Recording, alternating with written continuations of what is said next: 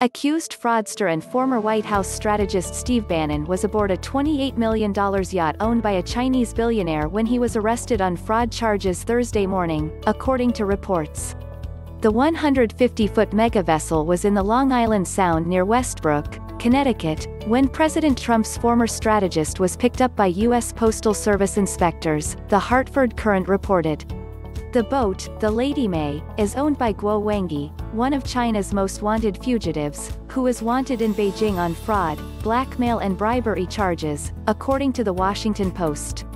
The 2014 yacht was listed for sale in an April post that boasted about its luxe amenities, like a fully stocked bar in the main lounge, a white marble and bleached oak interior and 5 staterooms.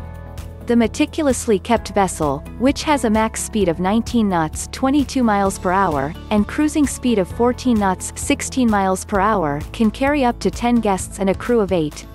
It remained off West Beach in Westbrook following Bannon's arrest on charges he pocketed donations from the $25 million We Build the Wall fundraiser for the U.S.-Mexico border wall. A photo tweeted by a Fox 61 reporter appeared to show Bannon on Wednesday night aboard the yacht wearing a white shirt and khakis.